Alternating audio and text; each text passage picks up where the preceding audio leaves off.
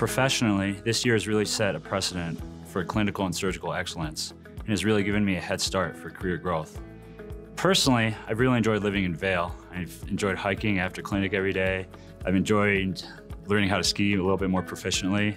For a Michigan boy, Colorado is really breathtaking. I've been really honored to pick the brains of the thought leaders and giants of our field. They really took the extra step and they met us in cadaver labs to run through the nuances of the cases that they really innovated. This is the only place I've ever experienced where I can conduct biomechanical studies on one day and the next day take that to the bench and do bench studies and ultimately translate that into the clinic.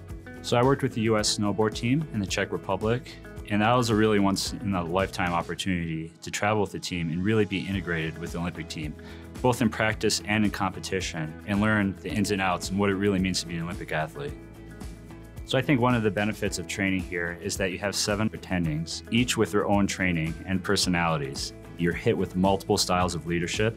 The breadth of experience is unparalleled, and this is stuff that you can take with yourself to your next job in terms of how to run a team, how to get people to work hard for you, how to get yourself to work hard, and how to elevate the game of really everyone around you.